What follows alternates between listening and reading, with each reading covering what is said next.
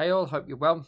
I thought it'd be good just to talk to you about the wet underfloor heating system that I put upstairs whilst you see me working and installing the system. Now, I do install this wet underfloor heating system upstairs in a bedroom as well as 2 bathrooms, and I will also be fitting it again in another bedroom when that time comes. This system that I went to put in, which I will talk about in detail at the end of the video in terms of issues that I had, as well as the costing element, as well as another vendor that you may want to look at. But when you're looking to install this, like any flooring or anything like that, when you're upstairs cutting out the floorboards, etc., it's all about the prep work. So you see me here just putting an extra noggin in along the timber joist, because I wasn't quite comfortable with how much of the chipboard flooring was going to be sat on a very thin joist, and I didn't quite like that. And the reason I cut it like that is because I had to avoid loads of nails, etc., in the original floorboarding. Now, what you see me and my missus here is having another argument where she's telling me that I'm doing it wrong. And even though I've already laid this system before, she's still just telling me that I'm doing it all wrong. Now, when you're putting this upstairs, or even downstairs, if you're doing it on a suspended flooring, you need to obviously just plan for where the pipes are going to come in and out of the actual floor. And from that, because you'll see in a minute the 2 different board types, which is a return boards as well as a straight board, is you need to offset the 2 return boards against each other and then install the return board underneath. So return boards have 4 grooves and the straight boards only have 3 grooves within them. Now, what you need to do is decide to plan out where you want the pipes to come up through the floor and when they will also disappear through the floor.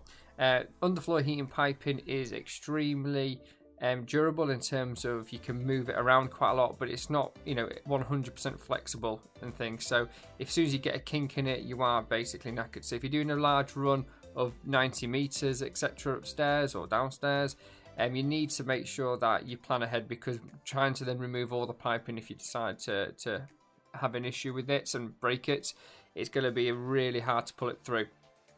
As you see me here, I'm just shooting the laser over the floor. That enables me to follow the joist. That then enables me to choose the cuts on the boards to make sure they're all straight, they're all in sync with each other, and it just gives them appropriate cover sat on a joist. I then go ahead and fill in all the gaps between the 2 return boards, and as you see here, as I said, the straight boards only have 3 grooves within them. I'll then mark it simply as measuring it all, and then I'll just cut the boards to fill in the gaps. What you don't see me do on this particular part of the video is I do temporarily just screw down this flooring so that I can walk in and out, because what you'll see me do on this video is quite a few costume changes. So I've spread this out over a few days, because like I said, I have done this over a couple of rooms. So it has taken me several days to actually install this system upstairs. And I've simply just quickly screwed down the boards just so I could walk on them whilst moving around the house. What I then actually do is lift all the boards. In general, I then actually glue them down to the joist with D4 glue. After applying the D4 glue, I then screw the boards back down to the joist. Now, what you've just got to be careful of, like when you're screwing anything down through joist, is what is actually in or over a joist. So if someone previously has just cut or chiseled out a part of the joist, or allow cables or pipe work to go through, just be mindful of that. What you see me doing here now is I'm simply measuring out, I'm actually calculating the amount of pipe work that I need to pull through the flooring, which you'll then see there. So what I've been doing is I pre-calculate the amount of runs that I need, and then I simply pull the piping through to start with. I then have to go and fit all this metal sheeting. What this sheeting does, and it is required, it actually really heavily grabs the piping to keep it secure, so therefore it doesn't flex up or move at all, and it really does keep it nice and solid. What I actually do though is I use my rubber hammer just to hit it in a bit better. Really, it saves me just using my palm and my hands, but you can actually, as you see, just push it in occasionally, and it does actually go well. The metal sheet also acts as a thermal pad, so that all the heat that travels through the pipework is then reflected and pushed up from the heat pad of the metal sheet. What you're going to see now is the painful part of me literally pulling through pipework. Now, this wasn't taken from the bathroom that you just see me doing, it is actually in the bedroom, which you're about to see in the next shot.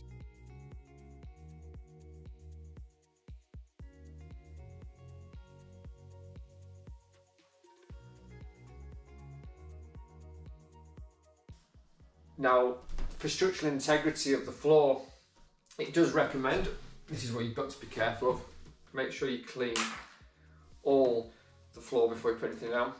So for the structural integrity of the floor, it does recommend you use 6mm ply. I've actually upgraded to 9mm, purely for the fact that this particular room is extremely heavily wonky. And the reason for that is the joists are just on two different setups in the house. It goes from a high point over here to a low point in the bathroom. So it all goes into that direction there. And I just wanted to just give it as much help as possible with least flex. So I've gone for 9 to give it a bit more structural across the floor. So yeah, I'm gonna now get into this. You're gonna watch me do it. I probably won't start videoing me getting the start of the sheets going. The reason for this is, surprise, surprise, this wall here isn't straight. I'm going off that side, which is as straight as I think it can be. I've got all my angles. I'm going to shoot laser levels, you'll see. But I'm going to start getting this floor down.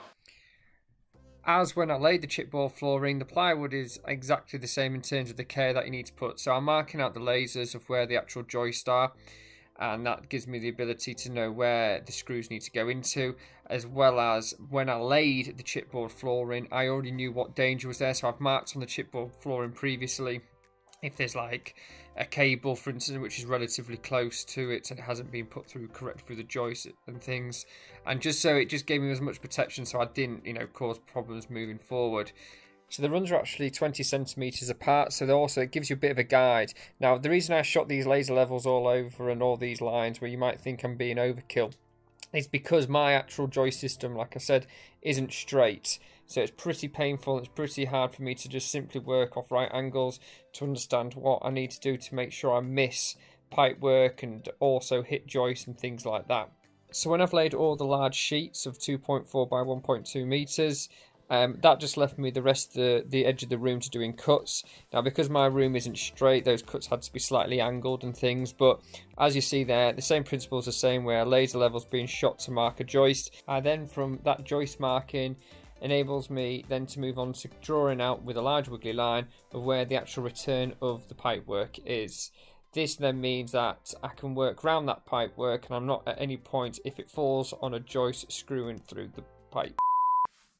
Something that I was a bit annoyed about when I came to put this manifold in, that I wasn't made aware of, and possibly I think it was maybe my fault for the lack of understanding, lack of questions that I asked, but when I bought my Underfloor heating kit, I've purchased wireless thermostats. Now, wireless thermostats to me mean that they're wireless. They're not, you know, wired in as such. So I was just told that they needed a power feed to the thermostat, and then they talked to the manifold to control on-off temperatures and everything like that. Now, this manifold does have a data cable connected to it through, obviously there's another electricity system that I'll go into at a later date, but I just want to talk about these cables. So it's going to have the data going to it. This is my thinking on it. Data cable going to it, that then transforms into the electrics. The actuators get wired into the electrics, and therefore in my head, well, that's it, it's done. So if I want to switch them on, I'd have them on the wall, a box controlling it as such, as well as on my phone. Wasn't really that bothered about that. And that's how in my head wireless worked. Turns out that is not how it works. And every single thermostat needed to be wired directly to the manifold. And it is generally a good job. I actually got told that by the electrician when he came round to do some other work in the back room, because I wouldn't have run those cables. I was just under the impression, like I say, as long as I took a feed directly from either a light circuit or a socket, you know, to create power to it, with spared off and things, it was going to be done. Now, when the Sparky came round and he said, that's not how it works, I was a bit like, So thank God he came and he told me that, because otherwise this wouldn't have been possible. And as you can imagine, getting 10 cables throughout, because I have got 10 different zones, not a single zone is controlled by one or anything like that, multiple zones. There are completely 10 different zones that I've piped in, and without knowing all of that from the Sparky telling me, I would have been up shit creek. So that has been my problem that I had whilst laying the underfloor heating system upstairs as well as downstairs for the electrics. So for the underfloor heating upstairs and the kit that I've used, I'll put a link in what I've purchased and things, so you've got an idea. And it's also what I will be doing for the garage, etc., because I've already purchased all the boards and stuff. Is those chipboard flooring is absolutely fine, as if you know which, basically you can control the floor and the joist from the start. And the reason I say that is the boards have no give or no change direction other than up, down, up, down, up, down, and that's it. And don't get me wrong, if you're doing that, that's absolutely fine, and it's worked for upstairs. But it is quite painful, as you saw when I've got to dig and cut holes and pull the pipes through, and then you want to change direction. It's quite painful. And also, if you want to start going around objects, for example, like if you want to leave out the bed, you can't. And then those metal trays, again, they're an add-on. If you want to, well, you've got to put them in order for the pipe to stay down on the boards. But I mean, it's pretty rubbish in terms of, I'm not saying that the system's rubbish performance-wise, but I'm saying it's pretty rubbish that they're not already integrated into the flooring and things like that. Which leads me on to my next thing, which is something to consider, which is there's a product there called Omni, who I spoke to, and the reason I didn't go with them is for which I'll get in a second, but their products of what they offer in terms of their boards are much, much, much better than what I've got. And what they do is they allow the boards to go down, and in those groove of those boards is multiple directions. You're not just set on one direction, which is what I'm restricted for.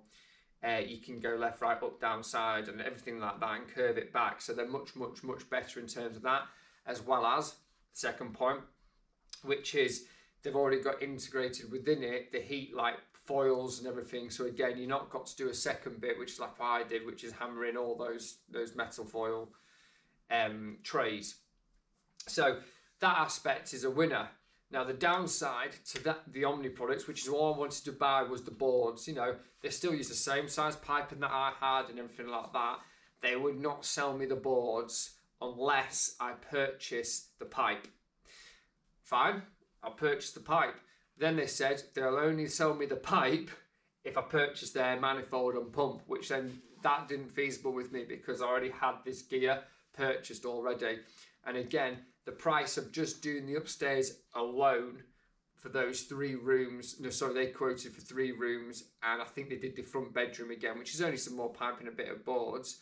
They quoted £6,000, which was obscene amounts compared to what I've paid. So I've paid for upstairs and downstairs.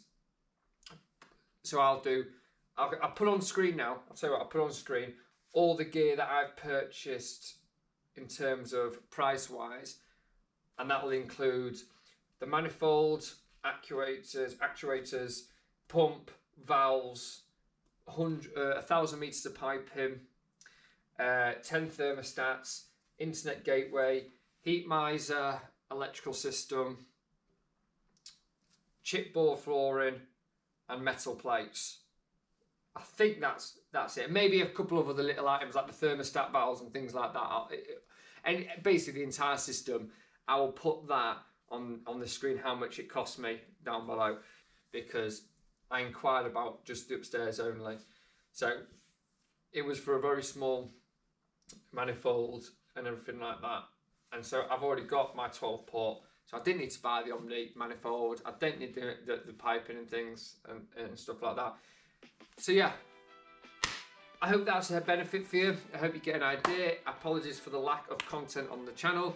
The reason for that at the moment is because I've taken so much time off just to do this build. I'm literally starting at 8 o'clock. I am finishing at around about 6:30, 7 o'clock each day.